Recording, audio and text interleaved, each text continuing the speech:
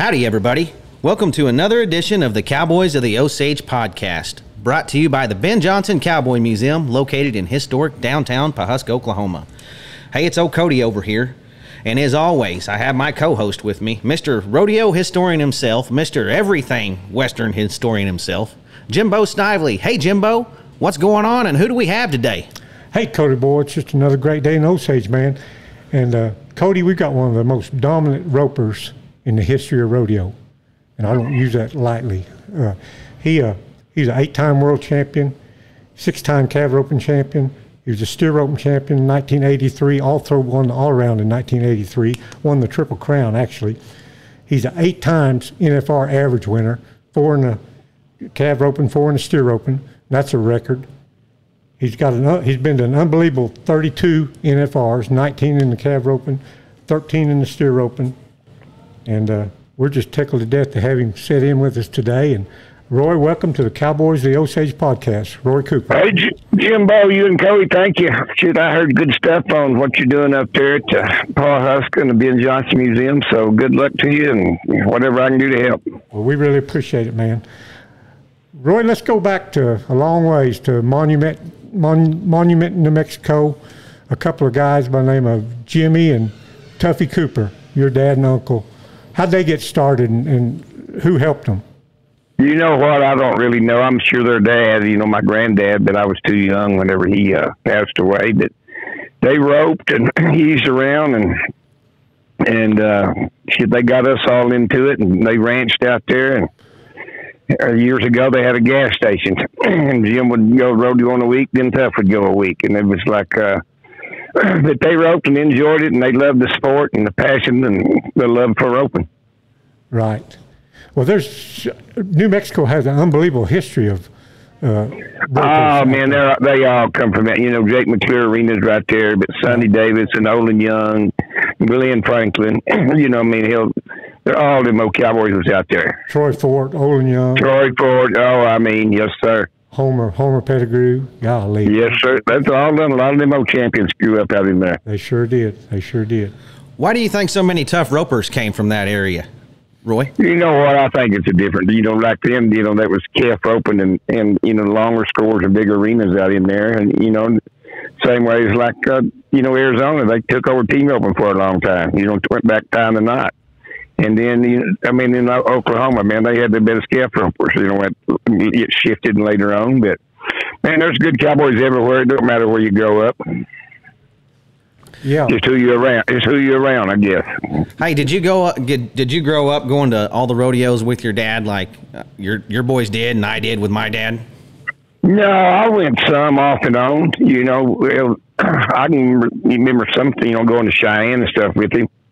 I can remember Don McLaughlin's son, Mike McLaughlin, and Mac Altizer. Hell, we'd all be out there roping that dummy back behind at Cheyenne Shoots. But man, my mother took me to junior rodeo since I was 10, 11 years old. So we stayed home in the summer, and hell, we probably went to 30 rodeos, a year back when we was kids. Cody, Roy, I've got an old newspaper article from 1949, Calgary, Canada. First place, Jimmy Cooper, your uncle, Monument, New Mexico, won $1,274. Second place was Jim Snively, my grandfather, won $955. And third place was Homer Pettigrew from New Mexico. Man, that's some history there. That's going back a little bit. That's pretty good pay. Yeah, that was good. But I've seen my Uncle Jim, I called him, but he still got that bronze. He passed away last year or something, but he got that bronze from Calgary. It's a nice sucker. It's nicer than one's being tough one up there.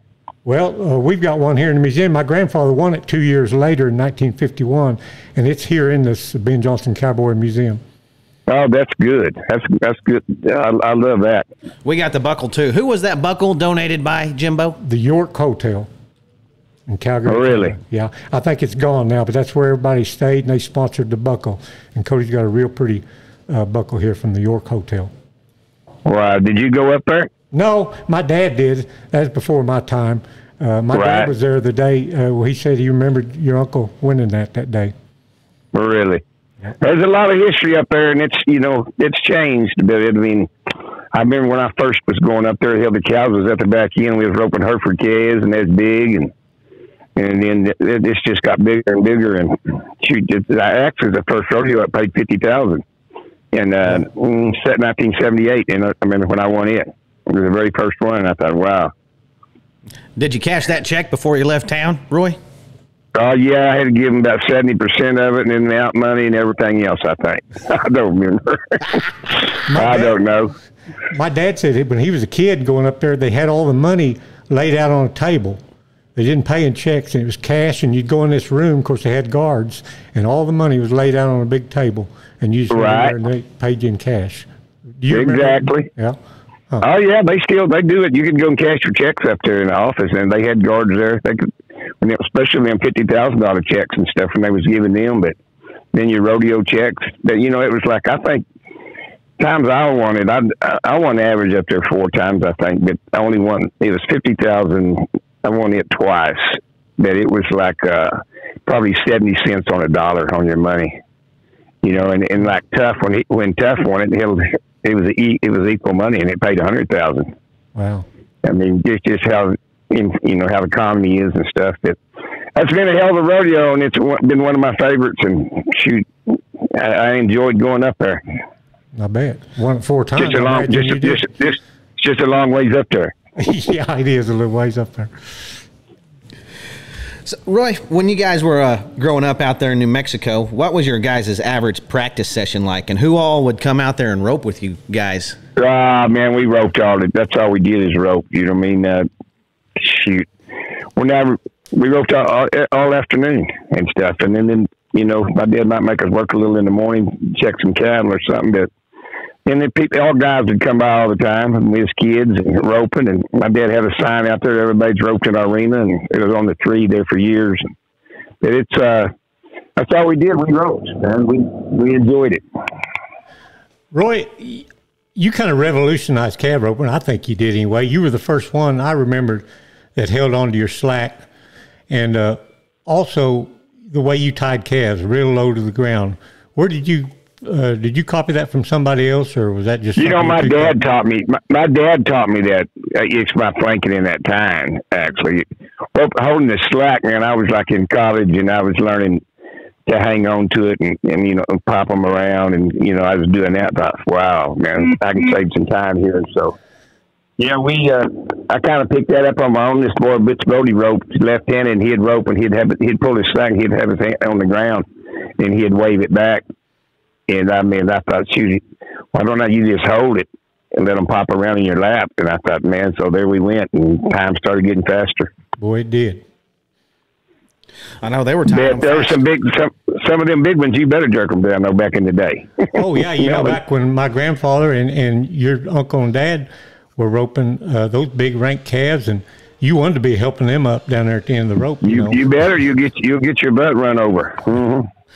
Hey, Roy, when your dad and uncle were rodeoing and you were a little old kid there, how were they getting back and forth to places like Cheyenne and Calgary or Madison Square Garden? Oh, they back in them days, man, they had a car and an inline trailer.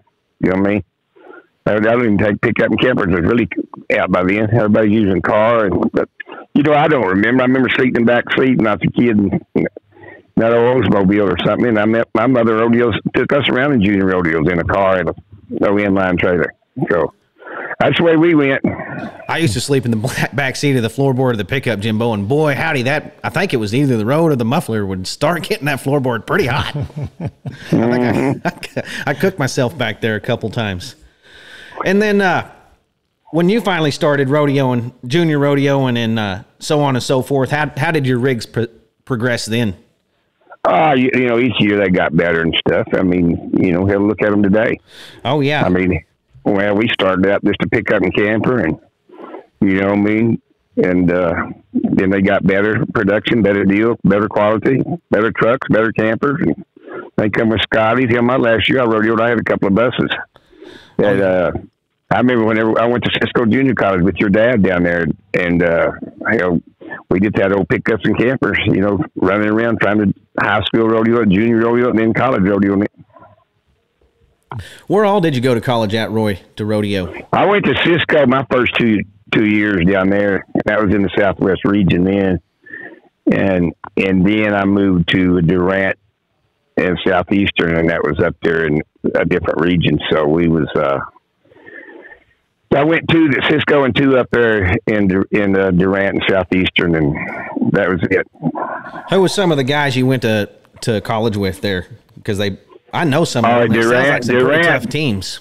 We had the best team there was in National College Rodeo probably ever. Steve Glenn, Billy Tigg, Phil Longacre, James Ward, Jerry Beagley. I mean, we won my 2 year. I won 2 national championships with them.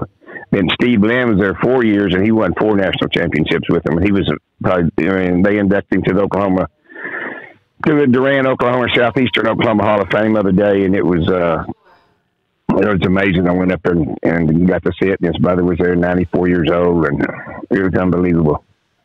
Oh, who else went? Was Lori Primrose, Lori Shoulders with you? Oh, yeah, they had a good team too. Lori Shoulders. I remember her. They had a real good team one year when they was there. I think they was behind me a few years though. I got you. They had, and Ole Smith was up there. Buster Record went up there. I mean, Rick Bradley was up there. There's 3 world champions. You know what I mean? Dang, sounds like a who's who of rodeo, Jimbo. Wow, yeah, absolutely. We didn't even, when we first went, we didn't even have, there was only 6 of us on a team, man, and Ernie Taylor got me there, and I went to school there, and we didn't even have, our president was our coach. You know, we just had some kids in the little arena back there, and we roped, and it got bigger and huge, and we put them on the map. Your sister, Betty Gale, she really made a name for herself down there at Southeast. She did. She worked hard at it. I don't remember how many, 4 or 5 national championships she won. She had a good team, put them all together right there in a good facility where they was. And, yeah, she worked hard, on that, and she took it very serious. Boy, she paved the way for a lot of what these girls are doing now. Well, I appreciate that. My mother would like to heard that, but here we know that. And she did her job, and she enjoyed it. That's what she loved. She loved to help them kids. She loved to rope. And then that girl's doing it now, Christy. Oh, she's Broderick. She's very, very good, and she's worked her butt off to make it better and build it back up like Betty Gill. And we're proud of her. I went to the introduction the other day, and she was there. And I mean, she's put a lot of time into it and got people helping her. What would Betty Gale think of the money that they're roping for now? She would have loved it. She wouldn't have believed it how things have changed. What about these horses now, Roy? Whatever you want to pay for them. Unbelievable high. Horses are so expensive. I mean, good ones, and I mean, it's a range there. If you're in the top 15 or you rope good, you got a chance to win like the American 100,000 or Calgary 100,000. Places where you can win, and the money at the national finals now, near $30,000 go around. There's chances. There's big roping you can win that kind of money, so you can afford to give $100,000 for a horse if you can win on him. If he'll pay, he's cheap. If he can pay for itself. But the better horse, the easier it is to win. So it's just, and you can't just have one. I mean, you got to have a few if that's what you're going to do for a living. What's it take to make a good horse, or what's it take to win on a horse today? What do you need out of a horse? Well, that ain't going to change. Everything the same.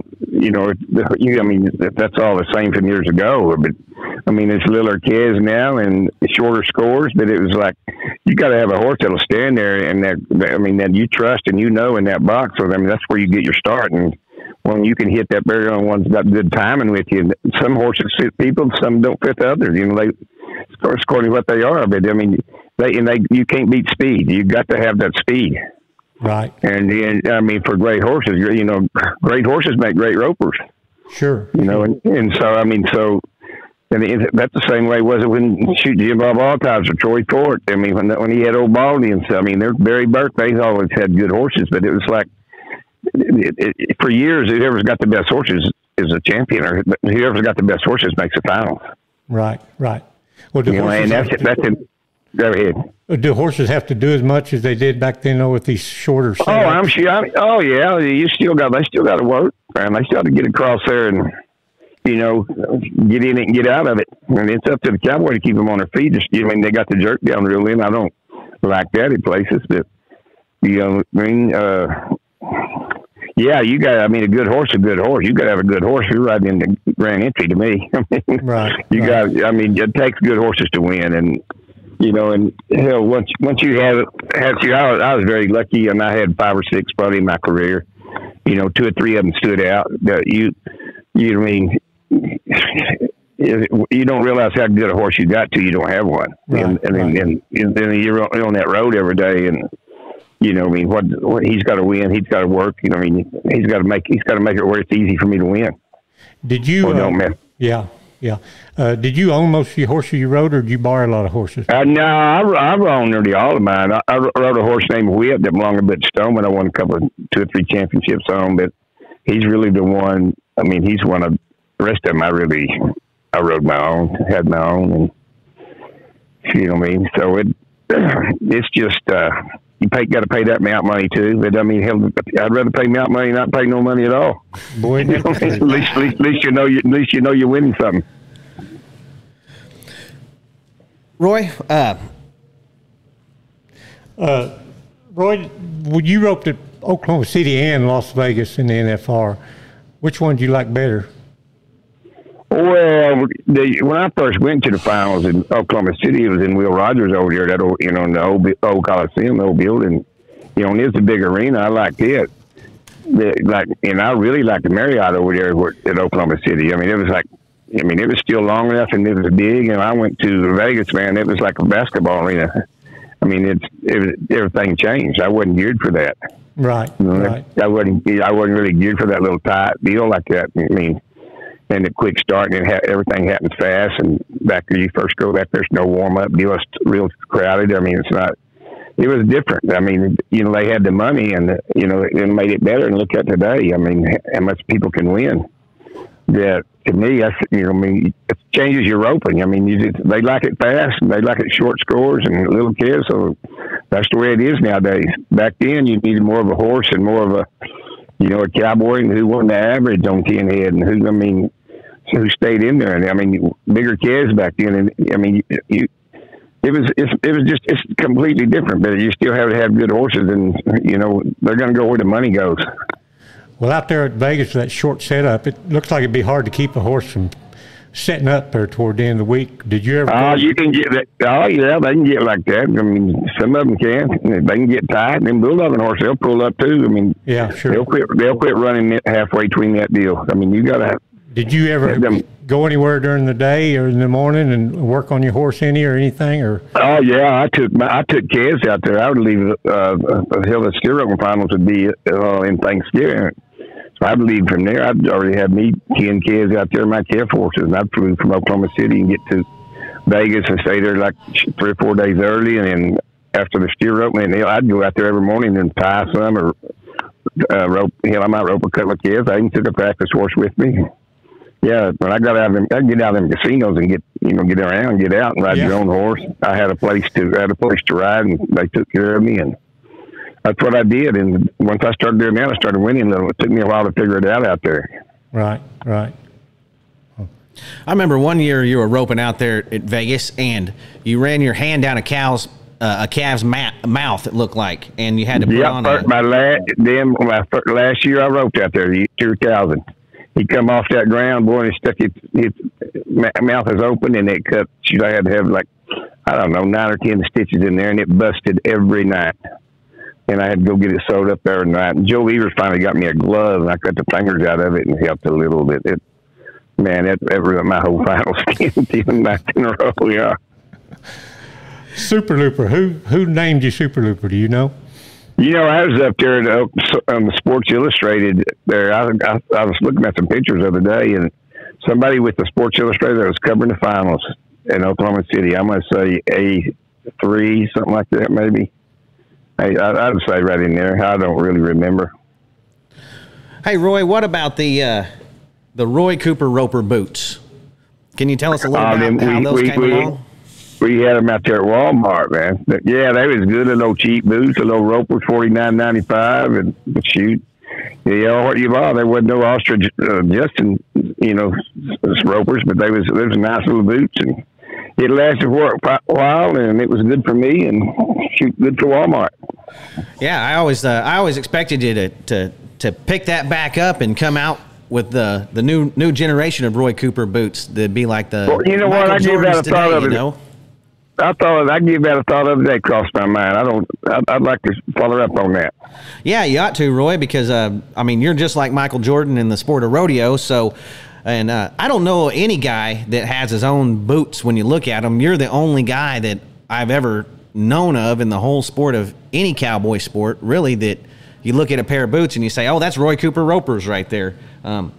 You know, Trevor, he has his line of Relentless, but they're not known as Trevor Ropers or anything like that. Right, So, exactly. I mean, you're about as close to. Yeah, that's interesting. Yeah, I've thought about it 2 or 3 times. But that boot business is a tough business, and they're all made down there at the same place in Mexico. But it doesn't matter. With your name and everything backing it, you need a little logo of your roping, a little silhouette, just like Jordan jumping. And there you go. Well, I appreciate Roy Cooper Ropers for the rest of our lives. We should come back out with them, Roy. So I appreciate the compliment, and that's interesting. Well, maybe someone will hear the right thing on this podcast, and something will come of it. You never know. Maybe they'll give me and you a call, and shoot, we can get it 4%. There you go. yeah. Give us $5 a pair or something. There you go.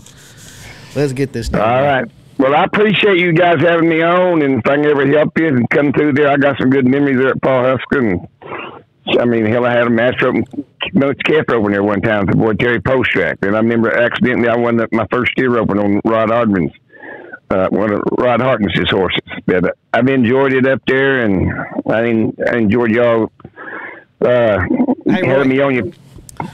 Yes, Before sir. you go, I need you to tell everybody, especially some of our young listeners that are trying to rope calves and team rope or trying to rope calves and steer rope, what's the secret for you to be able to rope them around the neck or rope them around the horns? Well, I roped a lot of steers around the horns. I mean, around the neck. Excuse me. Yeah, when I first started, I roped a lot. But roping steers is different. I didn't swing as fast roping steers. I had a little more spoke, and kind of kept it more flat. It took me a while to figure it out because, I was an automatic calf rope. I had a little dip in it when I run there. I mean, it was as slick as it could be right around the neck. And you know what? Finally, I learned to get the front of it up a little bit and then not swing as fast. And find a position where you like to catch them, where you can catch them at. Ride where you can catch them. Hey, who was the toughest match roping guy you ever roped against, Roy? Roping kids, I mean, I'd probably have to say Gary Ledford. Tom Ferguson was tough, Phil Line, but that Gary Ledford was the man. And, then Joe, I mean, there wasn't no cakewalk with him every day. I mean, he was tough. So, but I saw a good match with you and Brent Lewis one time at Roswell. Oh, yeah, that was a good one. That was a long day, too. Yeah, we got ready for that when I was like a little older. I don't remember. Yeah, but I had 2 good horses that day, and that was a good match, and there was a lot of money bet. Hey, and while we're talking about the differences in some roping and stuff, what about the timed event championship? I know did you go to the very first one, Roy? I went to the first one, and you know what? I never even come close to winning. I won second one time. I couldn't heel. I mean, I won third a few times. But I mean, if I could have healed, I could have won it. I just throw it and jerk it out, and I didn't have no patience healing, and that was me. That was my problem. Yeah, I mean, I went to the very first one. It was rough, man. It was like 7 in the morning, then 1 o'clock at meal, then 8 o'clock at night, and then the next day 7 in the morning. It took them a while to figure that out, but that's a heck of a deal, and people enjoy it, and there's been a lot of money won up there. It's real surprising you never won it, but the healing got you. I didn't know if it'd be the healing or the bulldogging. No, man, I bulldog. That's all that bulldogging. I bulldogged him. Ask old Rocky. Rocky had us a little sawhorse, man. Got to have a sale barn. Yeah, he did. We had a nice little college, high school, college, a junior rodeo horse we rode. Yeah, Rocky had a nice one, man. We bulldogged. Yeah, we bulldogged a lot, man. Dang near every horse we ever had came out of a sale barn, really, to be honest with you, bro. Yeah, I hear you. Well, we've spent a lot of hours in some sale barns. Y'all traded them up there in the Clovers, man. Oh, we darn sure did. Roy, what do you think about the Cowboy Channel and the exposure rodeo is getting now? Unbelievable. You know what I mean? That's what's the greatest thing that happened to rodeo. You know what I mean? Guys come in and they got their sponsors, and yeah, I think that's the greatest thing. I mean, you can kind of keep up with the stuff. Now, like the other day, I was going to go. They wanted me to go somewhere. I said, shoot, man, I can watch it on TV. You know what I mean? I'm just, I enjoy it. I mean, shoot, especially the older people and then new fans. You know, kids coming up and you got followings and watching, and you know your endorsements and stuff. But, man, that's the greatest thing that ever happened. I mean, he's one of the greatest things that happened to sport of rodeo. What do you think about the way they've changed some of these big rodeos where there's hardly no average anymore? I don't like that. But I mean, it's not my decision. I mean, right. I think. I mean, they would come down to one head, one deal. To me, I was an average roper. They try to do that at the finals. It's been brought up here in the future just to come in the same way like that. And I said, they asked me. I said, shoot. You know, they say who's the world's champion and who won the average. You know, the average has been in that deal for so long. They want it to come down to one head. I mean, when I'm 40 years old, I win the average at the finals. Okay, I'm roping against 20-year-olds and 23, you know, younger guys. Okay, I'm not. I mean, I can remember. Hell, I made the finals when I was 45. Okay, man, I could tie some in 8. You know, so that's good for a 4th, 5th. You know, still getting some around, winning a little money. But man, I didn't have no 7-1s and 7-2s in me when you're 45 years old. Right. You know, so I mean, I like the average deal. I mean, I can come in there and get a start, rope good, and you know, all you got to do is go tie your last 3 or 4 down. You know, you had a good Christmas. You're gonna win you 30, 50,000 out here, 60,000, and that was the business part of it. But the crowd likes that faster deal. The directors like it, I guess, and the committees. You know, what I mean, I don't know. That's the way they want to see it. Come down to one. So. I wish the finals. I hope they never change that. Some of the rodeos, you know what? I guess you do it. I always like the average. Yeah, me too. It always evens some stuff up. I thought, you know, like well, it like does, Cheyenne and things like that. Exactly. It's like, and then I was talking to George Strait here whenever Cheyenne changed. When and George said, you know what? Some things don't never need to change. You know, I mean, it's like Cheyenne. Them older guys went to trip steers. Man, that was their vacation. They roped, and you know, everybody could go in there and rope. You know, now they just take the top 40, and you know, I mean, that's the daddy of them all. I wasn't for it, man. I remember just those guys going up there just to steer roping. That was their vacation. You know, they'd just stay a week and take their wives and you know, enjoy and ride together. And that was rodeo. Now it's just fast and in and out, and airplanes. Get back to Denver, get to Salinas, get to Nampa. You know, I mean, all during Cheyenne. So. I don't know. You know, I don't know what it's coming to, but you know, there's more money in it, and the money's in it, and they run the show. That's the main thing. That money to a cowboy for sure. They can do it. They can do. Houston wants to pay $50,000 to the deal. They can make up the rules. Calgary wants to pay $100,000. They can make up the rules. The American, they can make up the rule however they want to have it. If they're, you know, they sell the tickets, and that's. I mean, how can you go to win American $100,000? You know, have a chance. We'll show up on Tuesday on a midnight to run at 100,000. It don't matter to us. I mean, I just, you know, it's got so much better, and it's class, you know, and it's according to who's on your board of directors and stuff that make these rodeos what they are and keep them up, and who's entered in it, and who's doing it for the money, and who's doing it for the sport. Right. I mean, it's from your heart. I mean, he just doing it for the money in his job, or is he really is his heart into it for the contestants? You know what I mean? So that's the way I look at it, and that's always the way it's been. And you know, I can look back from the Turtle Association, the stuff I read on it. You know, the guys that started, you know, going to Boston and Madison Square Garden and them, and I just read stories on them when I'm growing up. And you know, then it comes to the RCA, then it comes to the PRCA. You know, and then you know, so it's just. It all changes. There's nobody on the board over 4 or 5 years in a row. Every event, it's something that changes. So, right. Roy, who knows? Yeah, you mentioned George Strait there a while ago. How did you get acquainted with him and become such good friends? You know, Oklahoma City, I think 82, 85 I was roping, and his road manager, I come out of the deal, and he said, "George would like to meet you. Would you like to meet him?" I said, "Yeah, I'd love to." And so I went and I still had my strings around my neck, and I went to this bus right there, and people was around it, and then this guy opened the door, and it was George. He was just sitting back there by himself, and me and him sat there till he played, and then later she just stayed in contact and got to be buddies. And shoot, I went 12 New Year's Eves with him, and he'd play at the finals. He'd stay out there and watch me rope.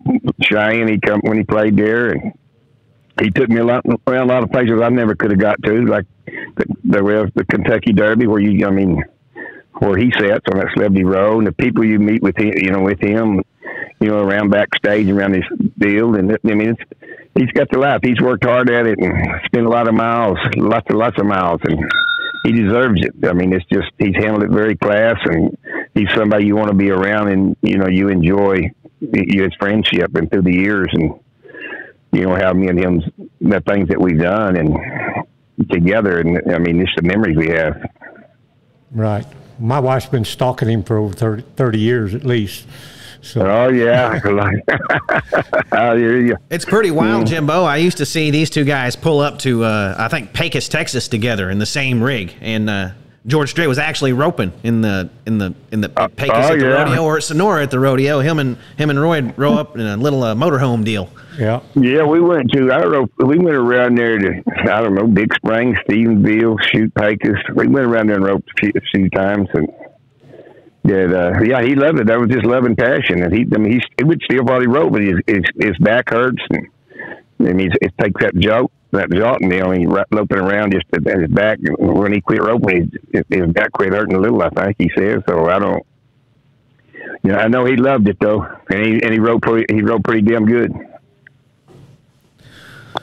Yeah, I always used to like seeing, we'd be watching the finals there at back home, and we'd see they'd shoot up to a skybox and show you and Roy Cooper sitting up there. You and George Strait. Well, hell, Roy Cooper's big a deal as George Strait is to me, so. Absolutely. For sure. I appreciate that. Would it have been like the Beatles hanging out with that guy? Does he get did the girls just go insane and just start screaming when they get just a glimpse of him walking through the concourse? Ah, man, you can. Yeah, he draws some attention apparently. So it's man, you know what? Shoot, he's done great. He's done great for country music. Look what he's done for rodeo. I know he got the team roping at the Cheyenne. I know that for a fact. He had his biggest team roping in the world for them down there. Give trucks and 100,000. To win it, he had it for years, and he's done a lot of stuff for the sport of rodeo. And we all appreciate it too. You know what we love about him? He hasn't changed. His hat style's still the same. Still wears his plain old cowboy boots, starched Wranglers, and a long sleeve shirt. That's him. And that's what we love about him for sure.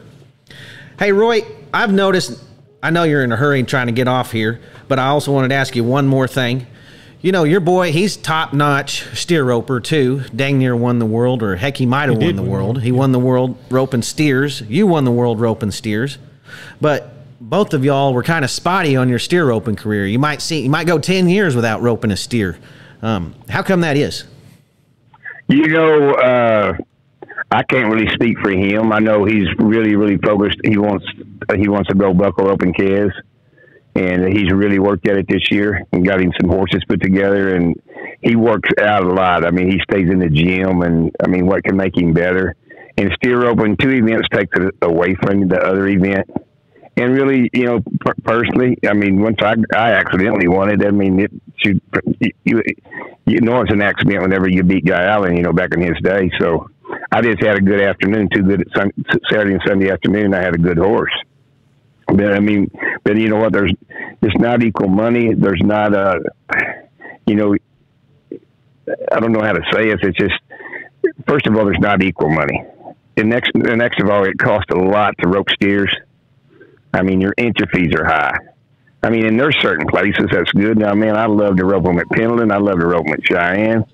But, you're going over here and we're trading money with the contestants. You know what I mean?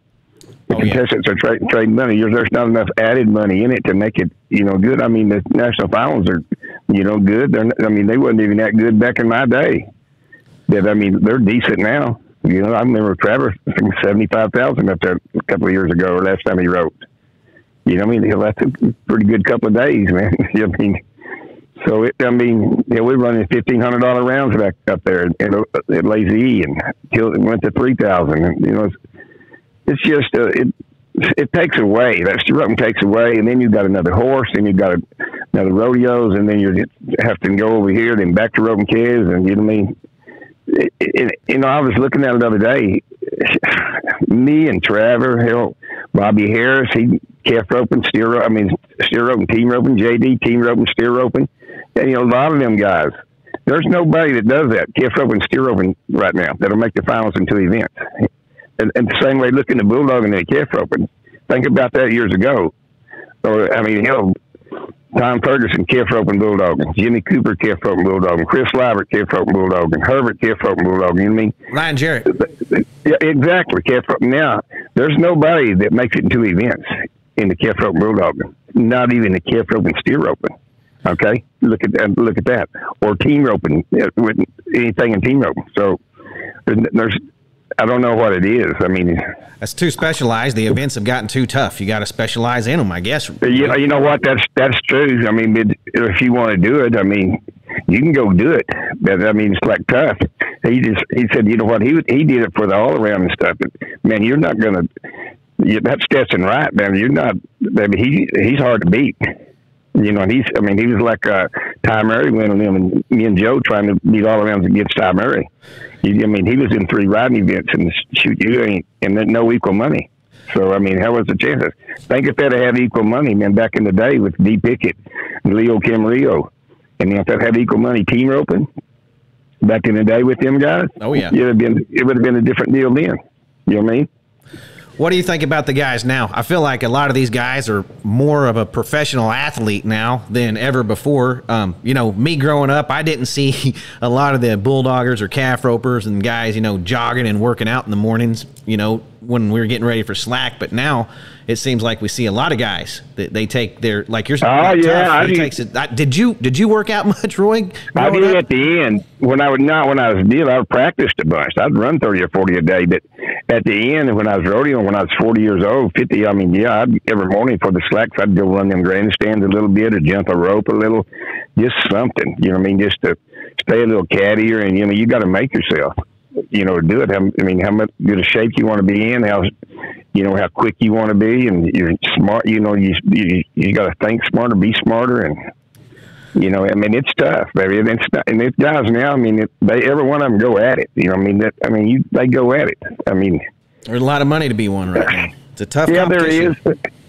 There is. You start in Reno here in a couple of weeks, and you can go shoot at some money till Pendleton's over now. So. It'll be, it's amazing. This thing just, it's got to be. Hell, that $5 gas, it's diesel. You better win something. For sure. Hey, we talk about the Mount Rushmore of calf ropers we talked, John McBeck the other day, we talked about Mount Rushmore of saddle bronc riders, but with you, who's your Mount Rushmore of calf ropers, Roy? Man, I got several, man. I love Phil Line, Ernie Taylor, Tom Ferguson, Gary Ledford. Them was the older guys. Like I really liked them.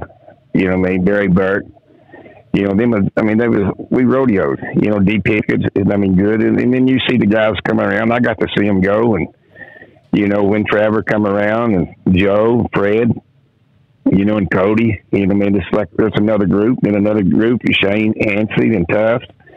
And they come around. Then now you come with. There's Riley Webb, he's 18, tough kid. And then, with Chad Mayfield. There's some talent out there now. Oh, yeah, that guy's unbelievable. There's a lot of talent. More good ropers right now than I think ever been, really. I've never seen anything like it. You pull up and over half the field has got a legitimate chance of beating you for sure.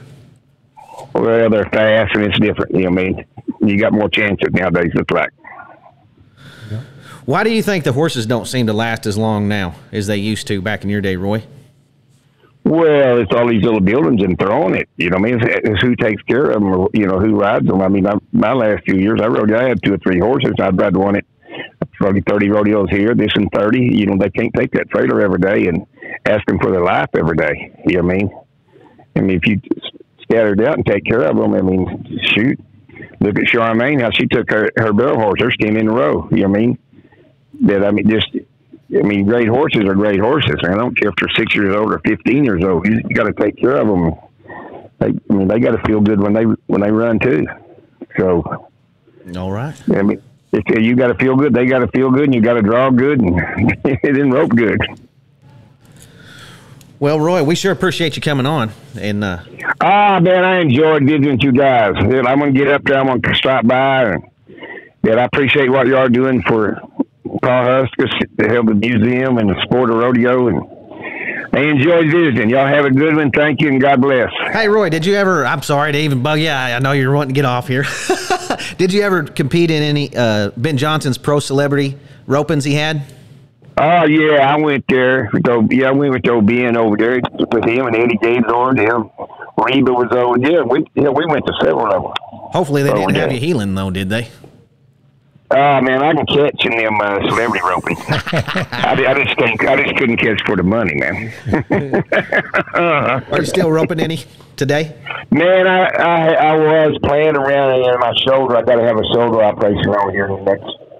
I'm waiting on a call today, actually. I've done had the MRI and a CAT scan, and shoot, this right one's gone. I can't even raise it up right anymore. And I knocked it out of place the other day. And so, yeah, I'd love to. You don't realize how much you love to rope. I mean, last couple of days I got on a horse. They saddled one, and I just rode out in the pasture and enjoyed it. But then you don't realize how much you like to rope until you can't swing a rope. And then, yeah, I'd love to. I got some good young horses and playing, and I enjoy just playing. I don't want nobody to see me rope, really, but a few years ago, Jimbo, he came out of retirement. He said, I'm going to come up here and win this steer open at Cheyenne. And I'll be damned if he didn't win the steer open at Cheyenne. He hung around there all week. He was there from the very first of it to the very last of it, and he took home the buckle, money, and everything.